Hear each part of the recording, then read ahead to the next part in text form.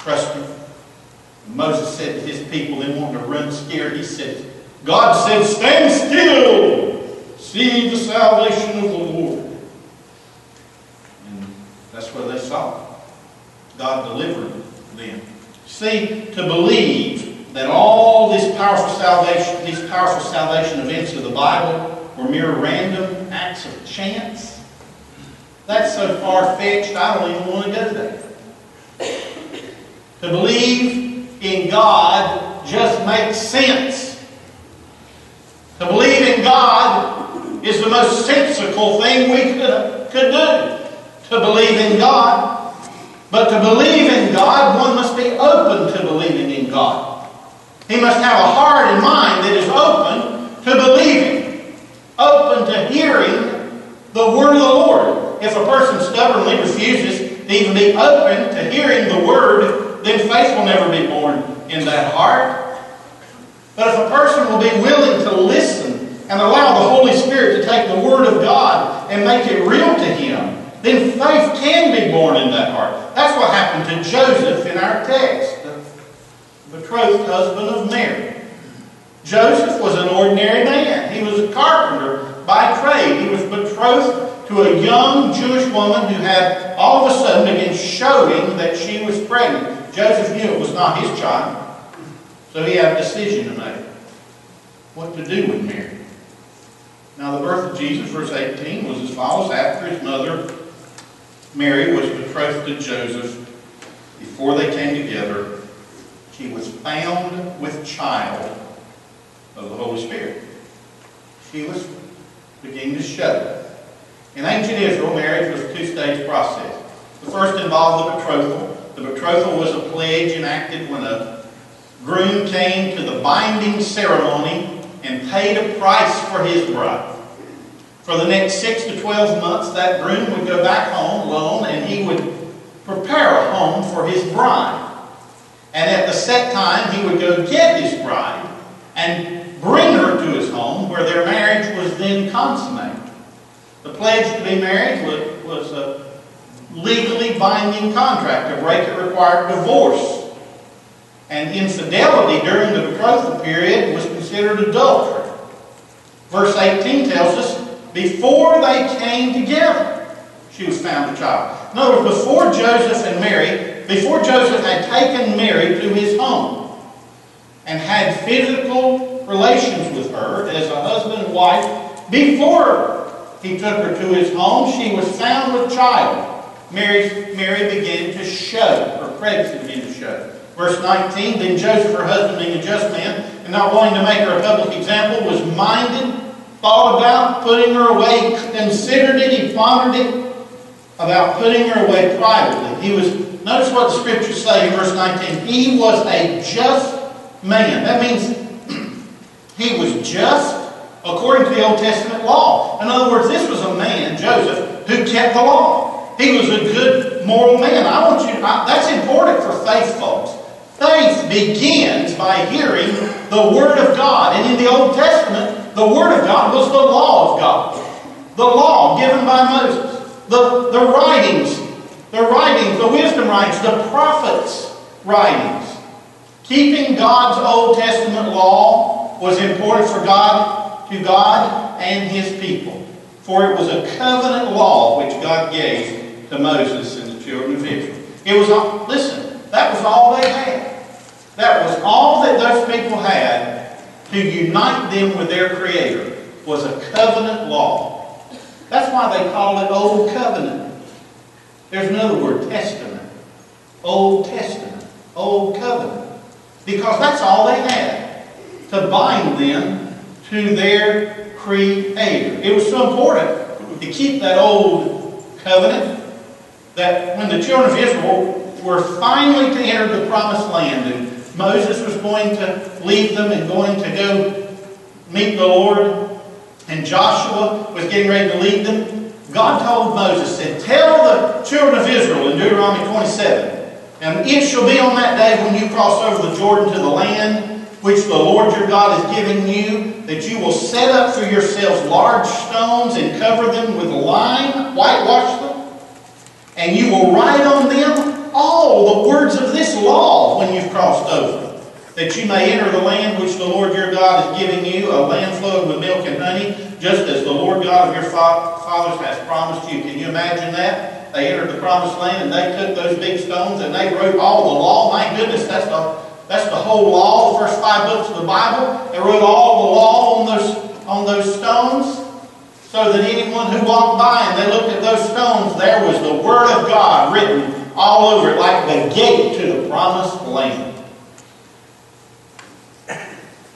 The law was so important that when Joshua accepted the position of Moses, that God said to Joshua, Joshua 1:8, this book of the law shall not depart from your mouth, but you will meditate in it day and night, that you may observe to do according to all that is written in it. For then you will make your way prosperous, and then you will have good success. The law was so important that the psalmist wrote an entire psalm based on the Word of God, of praise and teaching us, instruction in the Word of God. Psalm 119, the longest book of the Bible, 176 verses. Listen to some of those verses. Blessed are those who keep His testimonies, who seek Him with the whole heart.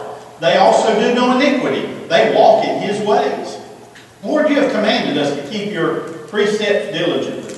Oh, that my ways were directed to keep your statutes. Then I would not be ashamed when I look into all your commandments. I will praise you with an upright heart when I learn your righteous judgments. How can a young man cleanse his way? By taking heed according to your word. With my whole heart I have sought you.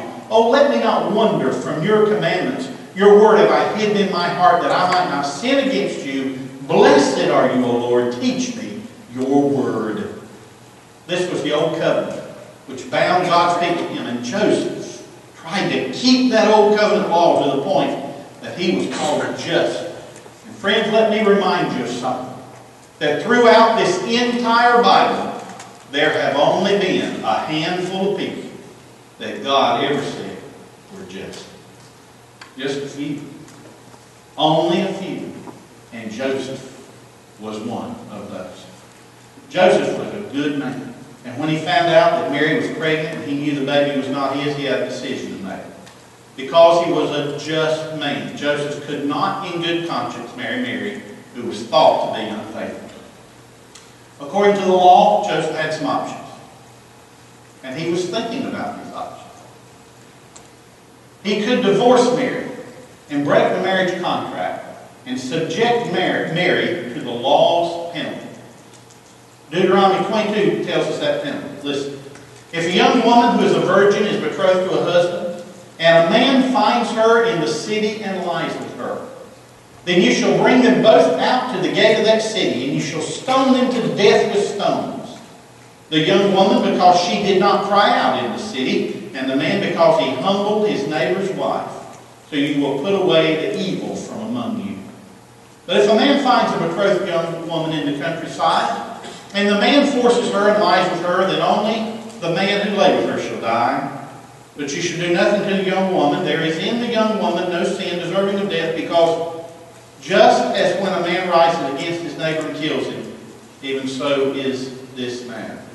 For he found her in the countryside, and the betrothed young woman cried out, but there was no one to save her.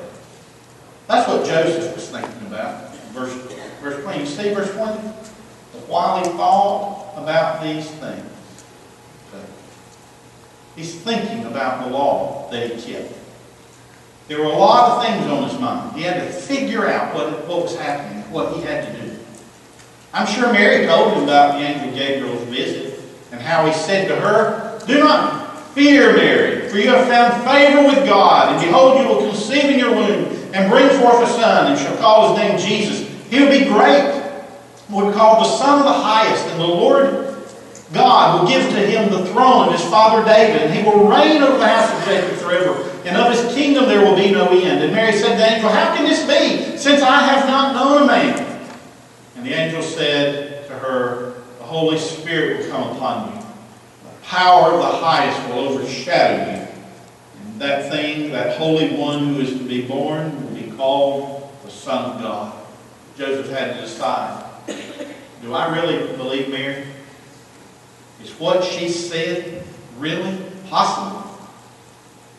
And nonetheless, should I marry her? and share in her humiliation if she is pregnant before our betrothal period is over?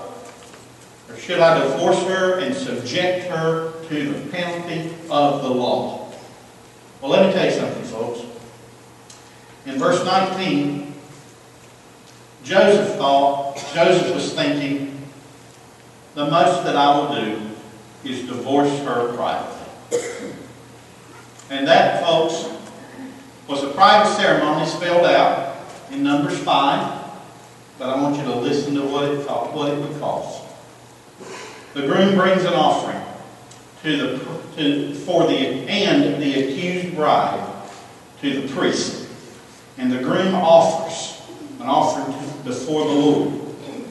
And Numbers 5 says, the priest shall take holy water in an earthen vessel and take some of the dust that is on the floor of the tabernacle and put it in the water. And the priest shall stand the woman before the Lord, uncover the woman's head, and put the offering for remembering in her hands, which is the grain offering of jealousy. And the priest shall have in his hand the bitter water that brings a curse. And the priest shall put her under an oath and say to the woman, if no man is laid with you, and if you have not gone astray to uncleanness while under your husband's authority, be free from this bitter water that brings a curse. But if you have gone astray while your husband's authority, and if you have defiled yourself, and some man other than your husband is laid with you, then the priest shall put the woman under the oath of the curse, and he shall say to the woman, the Lord make you a curse and an oath among your people, when the Lord makes your thigh rot and your belly swell. And may this water that causes the curse go into your stomach and make your belly swell and your thigh rot. And the woman shall say, Amen, so be it. And then the priest shall write these curses in a book and shall scrape them off into the bitter water. And he shall make the woman drink that bitter water that brings a curse. And the water that brings the curse shall enter into her to become bitter. Yeah, Joseph had a lot to think about. You see why this was such a difficult thing to go through? Folks, it's not like today, where people get divorces all the time, where there are as many divorces in America as there are marriages. Today, many people don't care how they discard others, how they are unfaithful to their marriage vows. Attorneys advertise quick, easy divorces, but anyone that's gone through a divorce knows that it is neither quick nor easy. It is painful, and God intended for it to be painful because marriage is a sacred pledge before God. And that's why God allowed for divorce, but it was painful. And Mary was to be subjected to this humiliating private divorce. And Joseph was not happy about it, but Joseph had faith in the law of God. But the Lord was going to have a final say with Joseph.